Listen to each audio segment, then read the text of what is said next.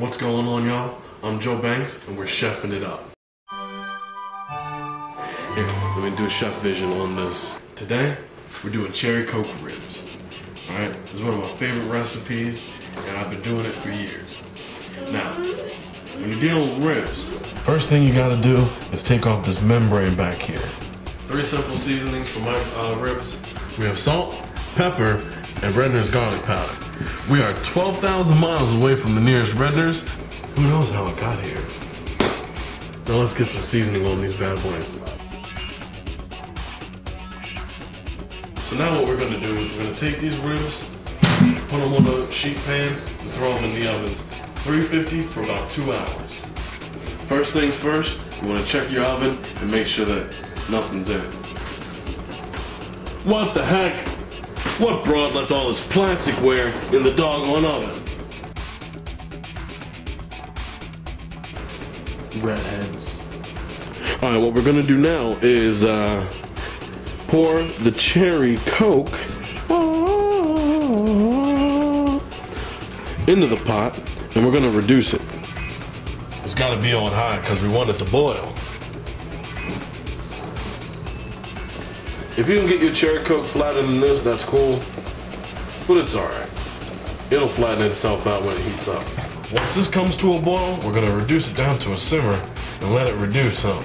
So I'm gonna add just about this whole thing of cherry preserves. Oh yeah.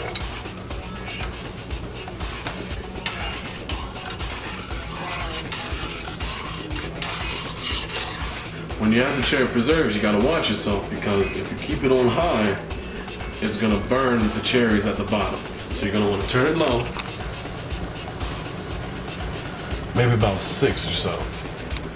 And let it simmer. Because if you don't wanna burn it, you know. Alright, so we're gonna make a slurry. So what I did was take some of the boiling goods and put some of the juice back in here and chill it. Because when you make the slurry later, which is just cornstarch and some of the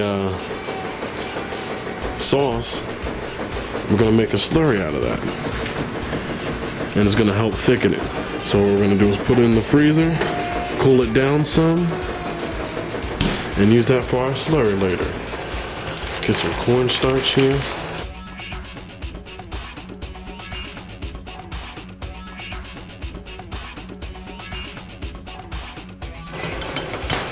Mix it up real good. You gotta break up the little beads, because you don't want cornstarch dumplings.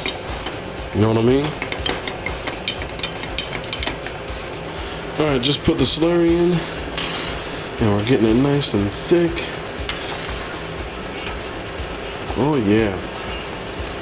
Alright, when your sauce do that, that's when you know it's nice and thick. So you can pull this off if you want, or you can even let it go a little bit longer, but I'm gonna pull it. Due to the fact that us here at Chefing It Up forgot to set the timer, we're gonna have to go by temp. It's 155, it's 160, it's going to 165. That means it's done, baby. Here's what we're gonna do.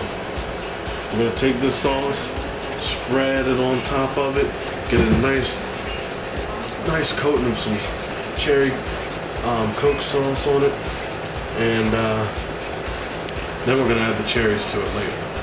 Alright, put some sauce on top of the ribs. Now I'm gonna put it back in for about 15 minutes, and then it's ready to eat.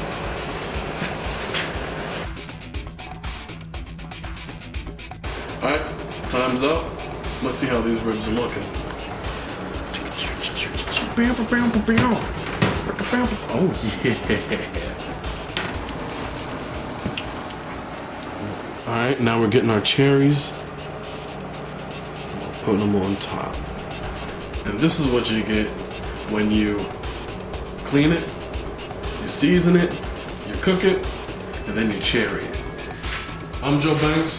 This is the assistant. Hello. We're gonna eat some ribs because we just chefed it up. It falls right off the bone.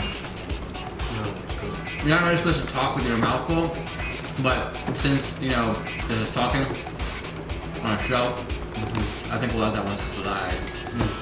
Good stuff.